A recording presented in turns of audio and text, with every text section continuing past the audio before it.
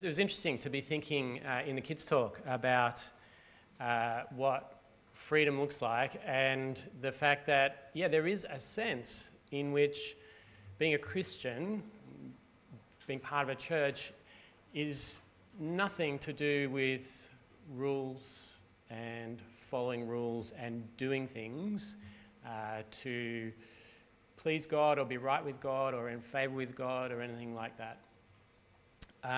I had a teacher at Bible college who I remember saying, he was an Old Testament lecturer, and the lecture I think must have been around the Ten Commandments, and he said,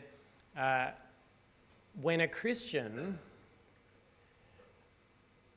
keeps the Ten Commandments, keeps any of the Ten Commandments, there's a sense in which they do it by accident.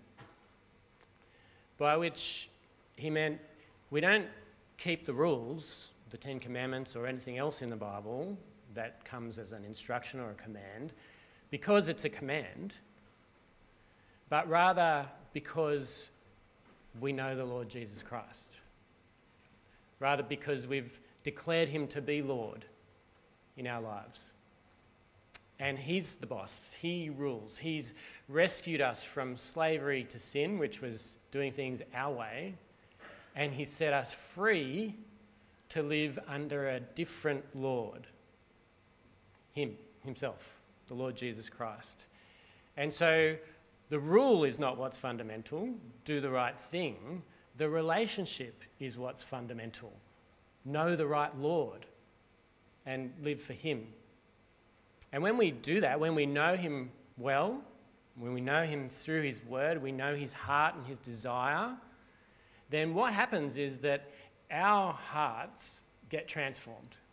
By his Holy Spirit who lives in us, our hearts get transformed so that we're not doing something because we're told from the outside to do it, but rather we're doing something because we want to do it. Because we know that it's what the Lord desires for us, what is best for us. And that's a radically different way to live, isn't it? Rather than having laws and rules imposed on us that we have to keep and that we have to make sure we're not transgressing or whatever, rather knowing the Lord and wanting him to be Lord in our lives and living for him. So that's the idea of Christian freedom. It's quite a peculiar idea, really, when compared with some other ideas of freedom, ideas that actually accentuate or emphasise doing what you want to do. Christian freedom is doing or having a heart that desires what God wants, a heart that is aligned with what God wants. Paul is addressing a very particular example in this passage. It's this issue of whether to eat or not to eat food sacrificed to idols. And you might hear that and go, not really an issue for me, although maybe that is something you've experienced. But what we're going to see is that in answering the question, Paul applies some really basic, fundamental, helpful gospel principles that are transferable to all sorts of other situations. And so our task will be to hear the principles, to understand them, so that we can then grab hold of them and take them into our everyday lives. So let's pray that the Spirit would enable that. Heavenly Father, we ask that you would teach us by your Spirit now, that as we hear the words that Paul spoke, we wouldn't be hearing them as some guy with only his authority, but rather as your word written for them and for us. Help us to translate things from that time and culture to our circumstances, so that we might have hearts full of a desire to live for Jesus and also minds full of how to do that well. We pray in Jesus' name. Amen. 1 Corinthians, quite close to the start, in chapter 1, after the intro, the next verse, verse 10, This is Paul's initial appeal, right? So remember, this is the context and all the issues that he addresses in this context. I appeal to you, brothers and sisters, in the name of our Lord Jesus Christ, that all of you agree with one another in what you say, and that there be no divisions among you, but that you may be perfectly united in mind and thought. That's what Paul wants for them. That is what is best for them, that they agree with one another, that there be no divisions, that they be perfectly united. But there are divisions. There's a whole bunch of things that are causing friction and breakdown of relationship among them. And one of those is this issue of whether or not to eat food sacrificed to idols. And they've written to him and they said, look, we can't sort this one out. Help us, please. What's the answer? Is it yes or is it no? Of course, the yes camp, they want him to say, yeah, go for it, no problem, eat whatever you want. And the no camp, they want him to say, no, of course not, don't be fools, steer clear. And Paul says, well, it depends. So he doesn't please either party, which is probably a good thing. He doesn't kind of come down on one side or the other and then put them in a situation where one sort of has to begrudgingly come towards the other. Rather, he, not just to compromise, but to put forth the gospel way, he says, it depends. There's other things you need to consider. Now, I reckon these chapters are a bit like one of those maths questions where you have to show you're working. Remember that at school, or maybe, where you can't just, there's the answer and get all the marks. You have to show how you got the answer. It's not multiple choice, A or B, yes or no. You got to show you're working. And that's what Paul does. He helps the Corinthians, he doesn't just give them an answer, he shows them how he got there. He wants them to get full marks, you see. That is, he wants them to be able to truly live in this united fashion that Christ has called them to and that the Spirit can enable them to. He wants them to really understand what the question is that's being asked and all the variables involved. And hearing Paul's working is going to help us to apply the principles to all sorts of other issues and situations. So the first thing that Paul does is he makes a distinction between what you can do and what you should do. I reckon that's a really important distinction, one that perhaps we're not all that good at making. Sometimes we just go, well, if you can, you do. If you can and you want to, you do. But there's a very important step, a very important question to ask, and that is, okay, just because you can do something, you still need to ask, should you? As in, is it best for you to do that? Paul does this in two places. He sets things up in two places, actually at the beginning and the end of the passage, and he talks about what's permissible, right? That is what they can do, at least in theory, what they can do. And that is, he says, in a certain sense, it's okay. It's okay to eat food sacrificed to idols. He does it in chapter 8, at the beginning, verses 4 to 6, about eating food sacrificed to idols. He quotes them. He says, we know that an idol is nothing at all in the world and that there is no God but one. And he agrees with them. He says it's true. An idol, and the Bible says this very clearly, an idol was something made by human hands. It's a nothing, right? It's just a puppet, a little doll. That's all an idol really is. And the whole Bible sort of agrees with that picture. The Old Testament's full of stories of these idols that are mocked by God. So, for example, you might know the story of Dagon. So, when the Ark of the Covenant was captured by the Philistines at one point. It wasn't in Israel's possession anymore. It was taken by their enemies, the Philistines. And the Philistines thought this was a great coup because they'd captured the God of Israel, because they thought that the God, was the thing, pretty much. And so they took it to their capital city, they took it to Ashdod, and they put it in the temple of their god Dagon, because now we've got more gods. We're more powerful. We've got their God. We've got our God. Sit it next to Dagon there. Excellent.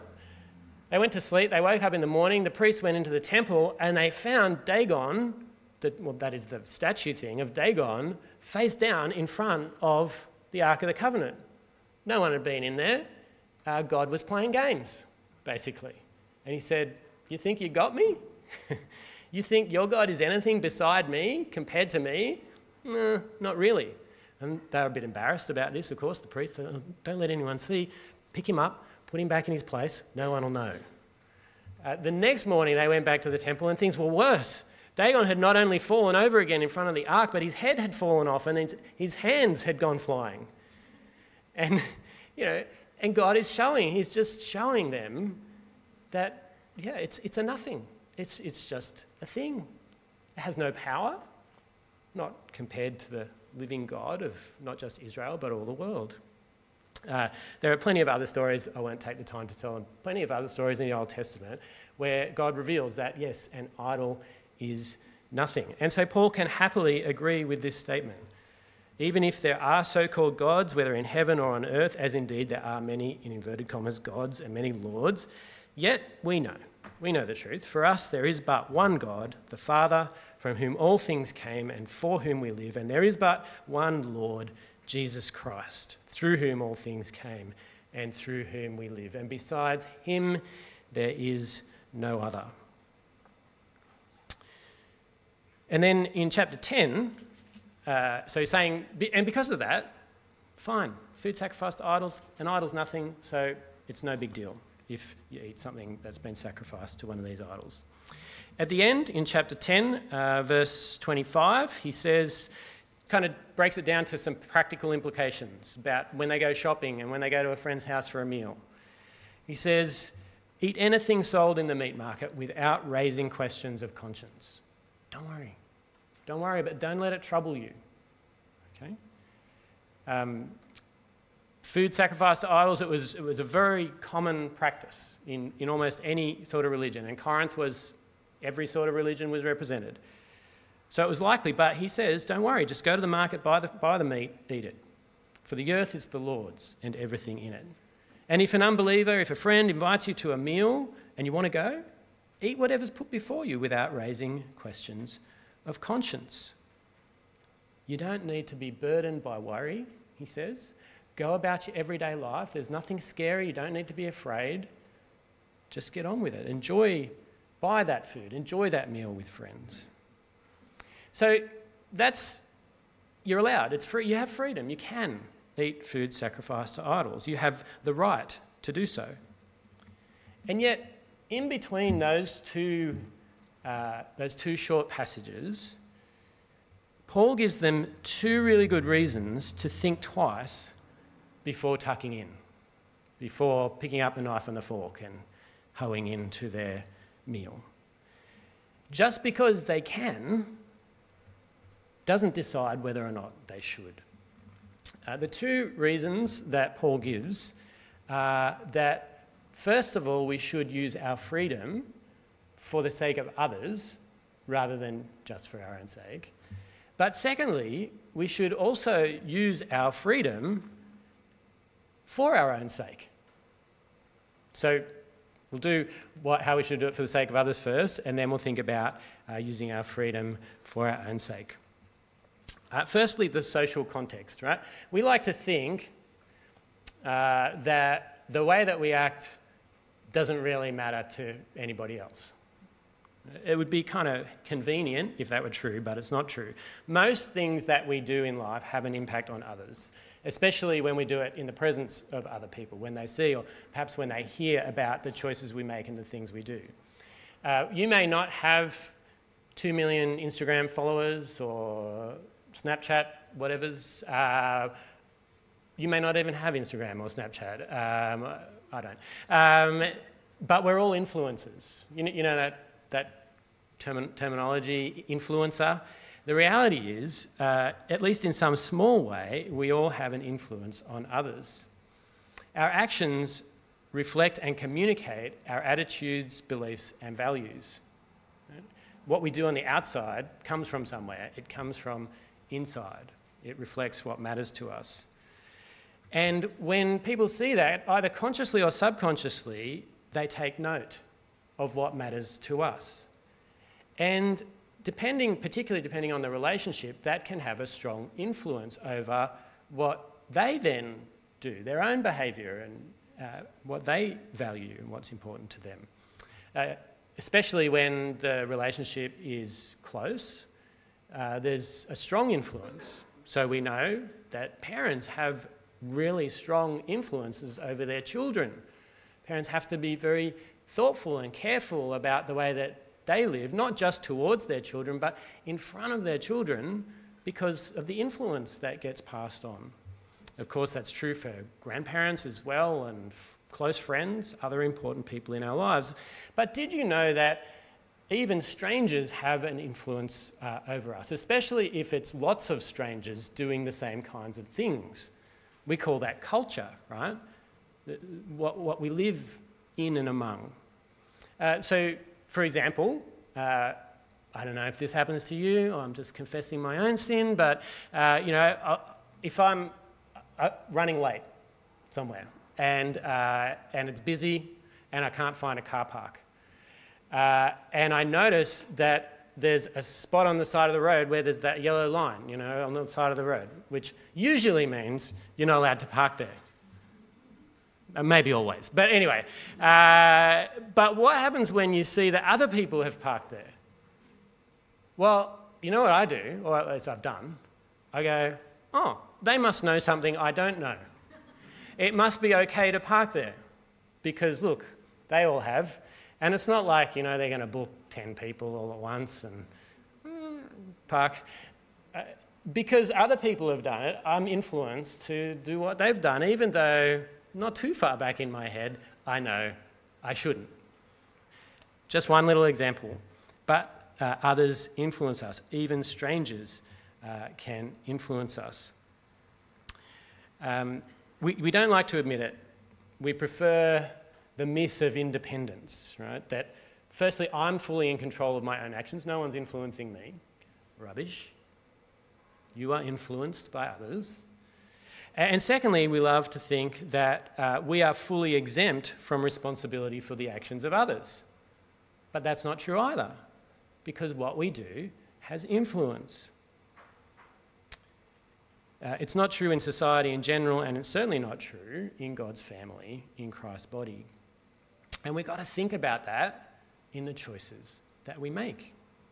We're social creatures. We live in a social context. Our choices matter not just for us, but for others as well. So Paul explains a scenario in which theological knowledge, that is, knowing what is true, is not enough. That is, our choices have to be guided by more than just what is true, what is a fact. A situation where the objective reality has to be considered in light of and even shaped by the subjective perception of what others perceive. Where the needs, in fact, of the weak person, the person who may even be wrong, have to be given priority over the desires of the strong person who is sure that they're right. And that situation is this one about eating food sacrificed to idols. Have a look at chapter 8, verse 7, where Paul describes what can happen if we exercise our freedom without due consideration of how it affects other people. So it's just spoken about what everybody knows, or at least what they know, those who possess knowledge. And then he says, but not everyone possesses this knowledge. Not everyone understands this basic reality that an idol is nothing and therefore it's okay to eat the food. Some people are still so accustomed to idols that when they eat sacrificial food, they think of it as having been sacrificed to a god, and since their conscience is weak, it is defiled. So you don't have to think too hard to understand the scenario. Maybe you've been in this scenario yourself. That is, where you've been part of a culture that engages in some sort of practice like this. You've grown up in that culture. All your life you've thought that this was the way. And even when you've heard that, no, Jesus is Lord, and all of that's just a load of rubbish, still you're so attached to that culture that you can't shake the feeling that there's still something in it. It's not hard to understand, is it? And Paul is saying we need to be mindful of anybody who finds themselves in that situation, not just so that we don't offend them, but actually because even though the objective reality may be that it is not sin to eat the food that's been sacrificed to idols, it is sin to go against your conscience, by which I mean, if you believe that something is wrong before God, and yet you do it anyway, you're sinning against God. You're choosing to go against God. You're making a choice against your conscience. And Paul says we need to actually take that into account in the choices that we make, that others may be in that situation. And he makes it very clear that how involved we are in their sin. In verse 9 he says, "Be careful that the exercise of your rights does not become a stumbling block to the weak, for if someone with a weak conscience sees you with all your knowledge and all your freedom eating in an idol's temple, won't that person be emboldened to eat what is sacrificed to idols? And so this weak brother or sister for whom Christ died is destroyed, brought down by your knowledge. When you sin against them," you see, he doesn't beat around. When you fail to consider them, when you instead hold to your rights, you sin against them, and in this way wound their conscience and sin against Christ himself. See, this is part of what it means to be a united body, all the parts attached to each other. We no longer act independently or without consideration of how our actions affect other people. We no longer hold to our rights because we have others, brothers and sisters to consider.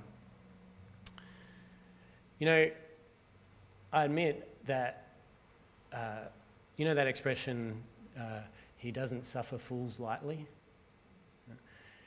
Sometimes that can describe me. I can be on my high horse. I know what's right, what's wrong, what I can and can't do. And it's really easy to look down on other people. But Paul says, never do that. Get down off your high horse. Don't look on others who don't possess the same knowledge of you in that way.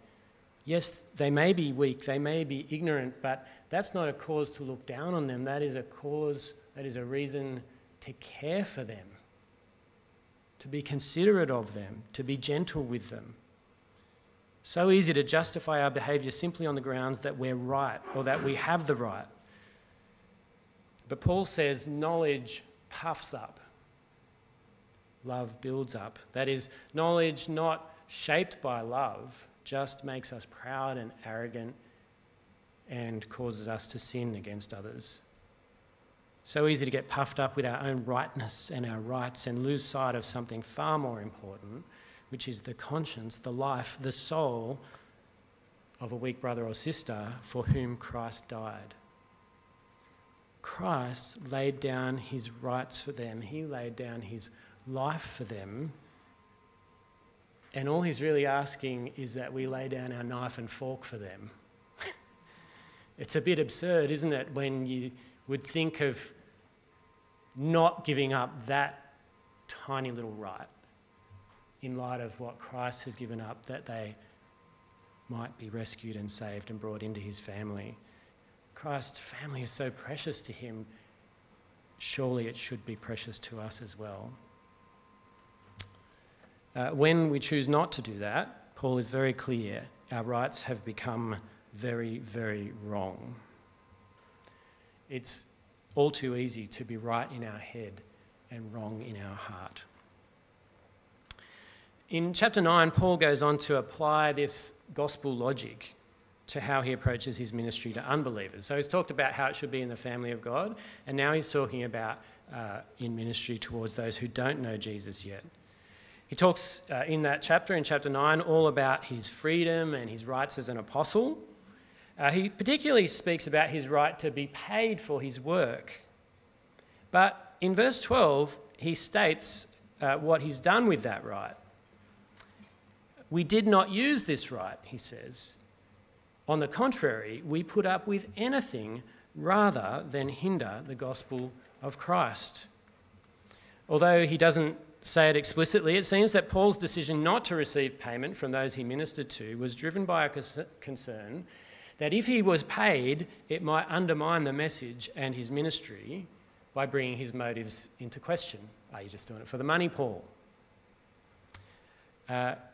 Remember Acts 18. That's where the gospel came to Corinth, where Paul arrived and he met up with Priscilla and Aquila, the tent makers.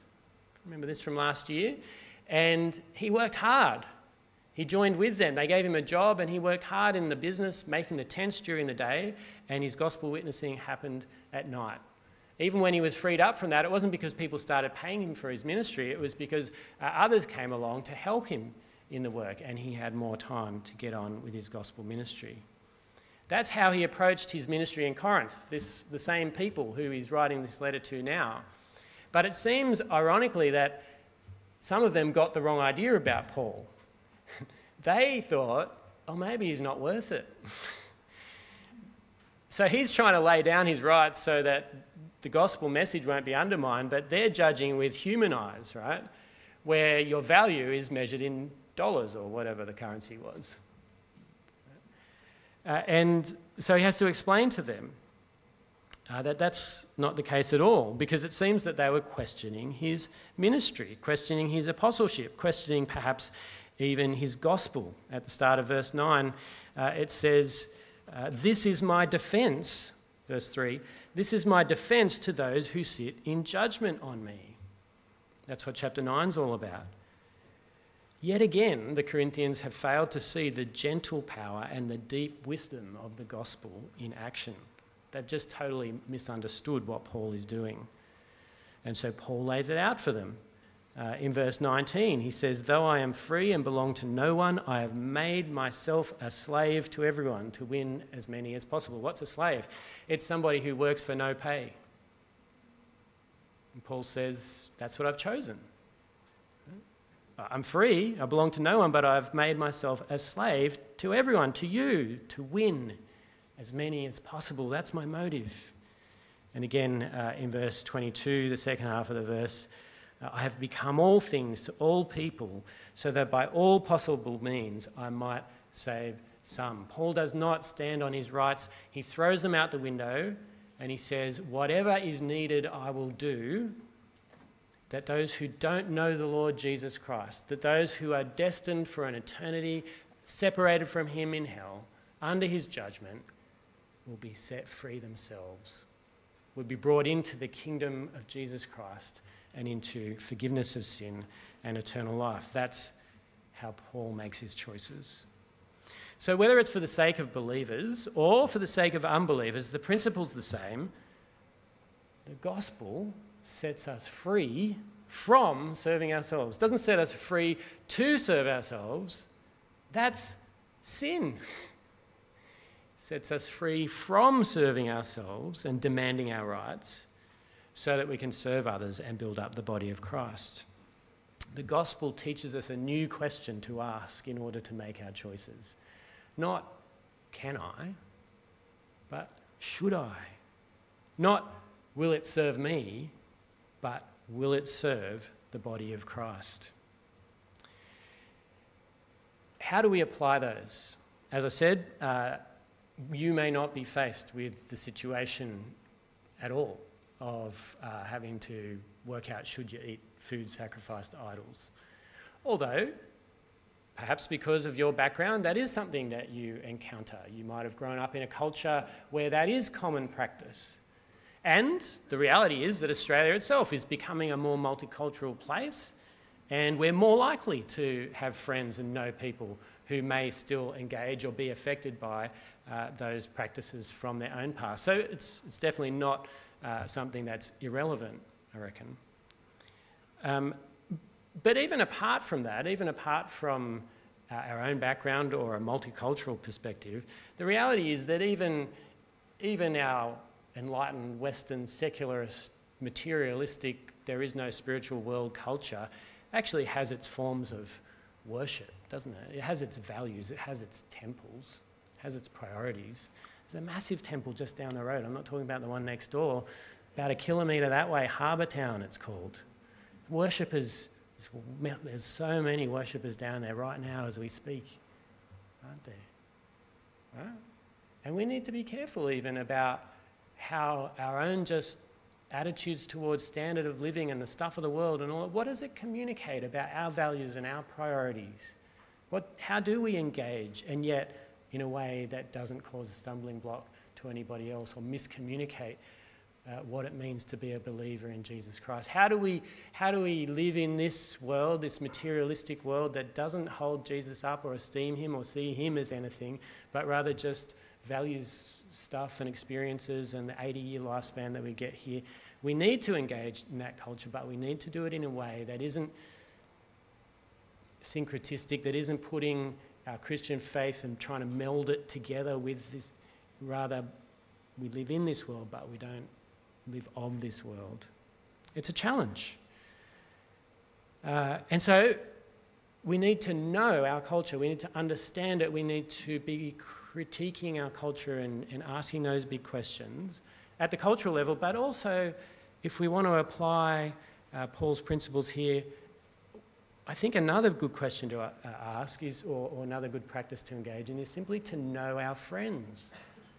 If we want to live in a way that serves our friends, whether they be believers or unbelievers, the best way to do that is to know what does affect them and how. What are the potential stumbling blocks that might be there for them? Don't be embarrassed to ask the questions, just get to know each other well, and then we'll be much better placed to serve other people if we're simply building relationships with one another. So that's the first context, the social context. The second is the spiritual context. Paul has this second reason for limiting his freedoms, and he wants his hearers to learn from his example in this too. You see, just as you can be right in your head and wrong in your heart, you can also be right on the surface of things, but wrong deeper down. In chapter 10, again, Paul shows his working.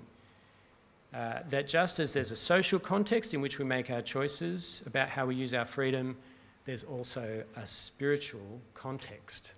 See, we might read that stuff about an idol is nothing and go, I mean, who believes that stuff anyway, right? It's just a bit of wood. And so, do whatever you want with it. Doesn't matter. But Paul says, well, actually, no, there is a spiritual reality. See, we like to box things up. Right? We go, spiritual world, spiritual practices, we put them in this box, they happen at this time of the week, or they look like this, and we identify them, we go, that's a spiritual thing.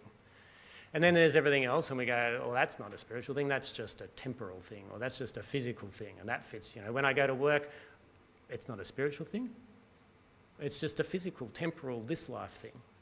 But that's not true at all. The reality is that there's a physical realm, a physical world, a temporal world, and there's a spiritual world. And they're always there. Both of them. We can't see one, but that doesn't mean it's not there. It's always there and it's always operative. And that's what Paul is actually trying to help the Corinthians understand when it comes to this spiritual context of the choices that they're making about whether or not to eat the food sacrificed to idols. He introduces this spiritual context, like all good preachers do, with a sporting analogy. Chapter 9, verse 24, he says, "Do you not know that in a race all the runners run, but only one gets the prize? So run in such a way as to get the prize.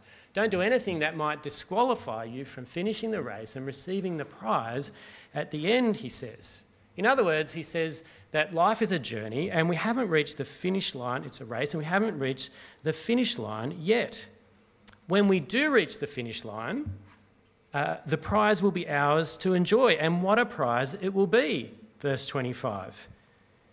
Everyone who competes in the games goes into strict training. They do it to get a crown that will not last, a crown of leaves. But we do it to get a crown that will last forever. And I think verse 23 is actually the crown. I do all this for the sake of the gospel, that I may share in its blessings.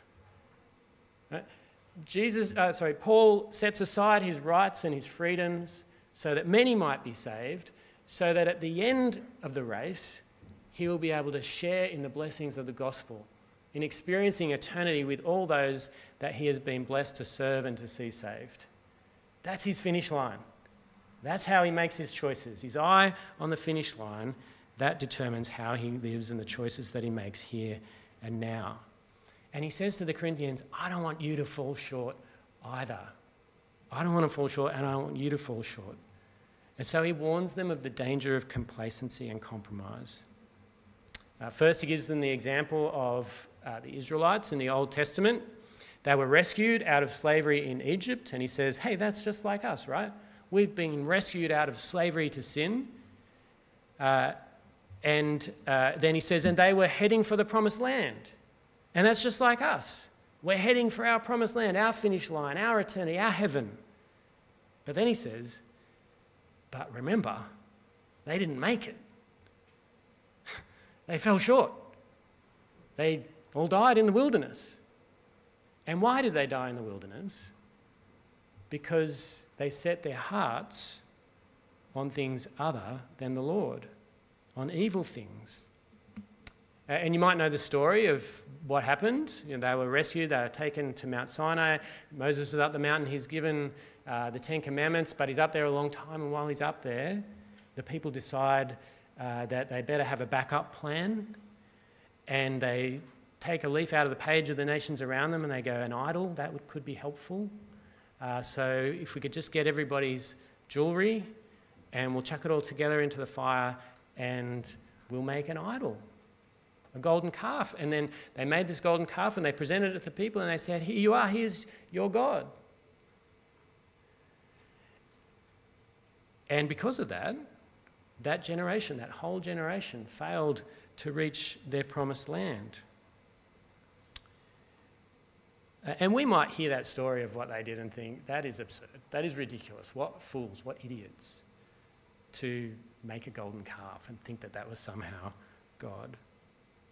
But twice, Paul says that those things that happened then are an example for us. In chapter 10, verse 6, these things occurred as examples to keep us from setting our hearts on evil things, just as they did. In verse 11, these things happened to them as examples and were written down as warnings for us, on whom the culmination of the ages has come.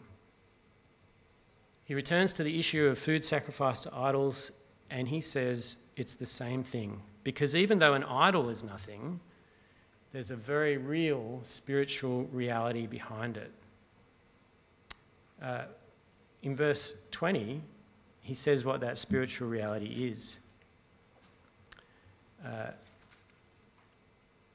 Verse 19, do I mean that food sacrificed to idols is anything, or that an idol is anything? No, he's just repeating his point from earlier. The idol itself is nothing, but the sacrifices of pagans are offered to demons, not to God, and I do not want you to be participants with demons.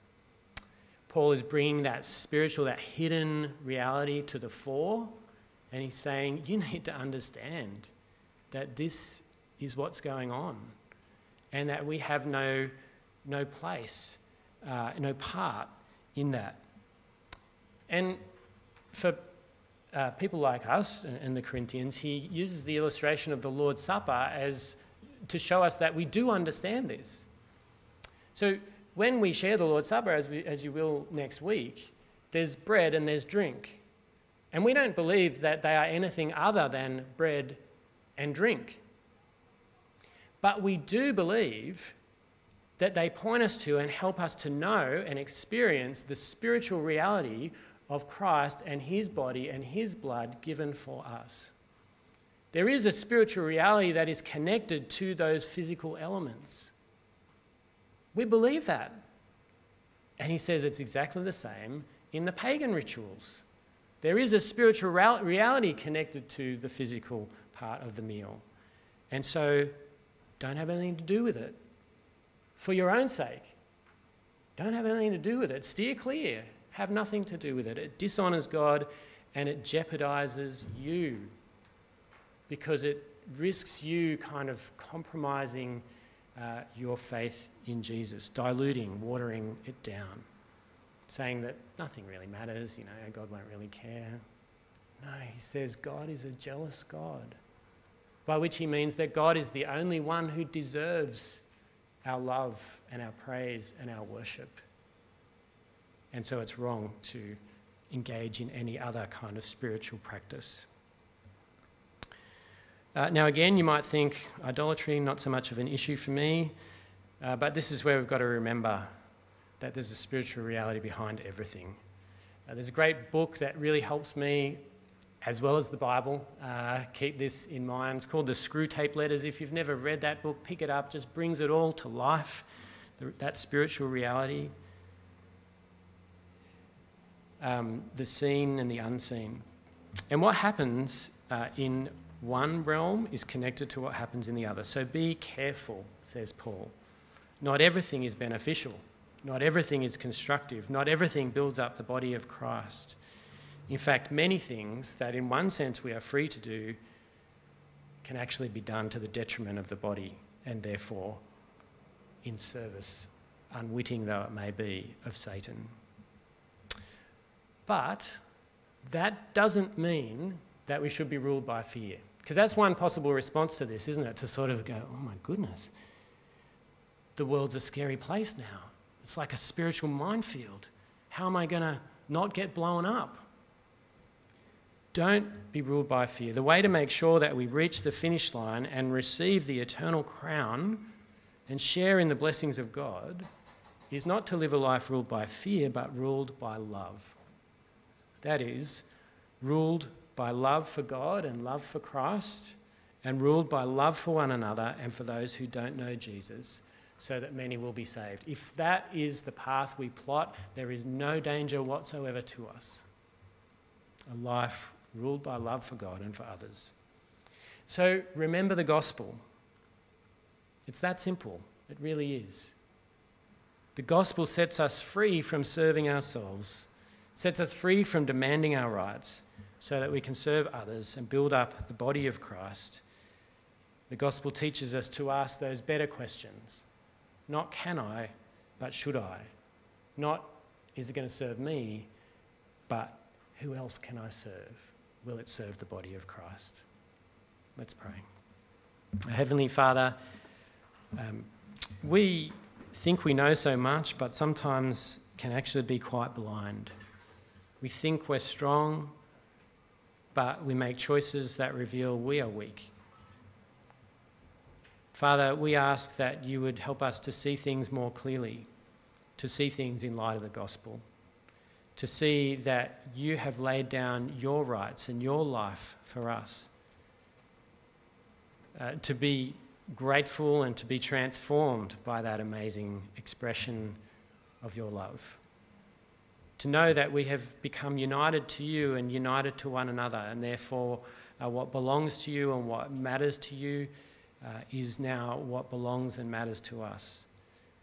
That we would cherish our freedom in a way that doesn't express itself in sin and self-service, but rather in love. In love for you and in love for what you love. In love for Christ and in love for his body. With a desire to see that many people come join us and be saved and experience the freedom and the crown that is kept in heaven for us. We pray in Jesus' name, amen.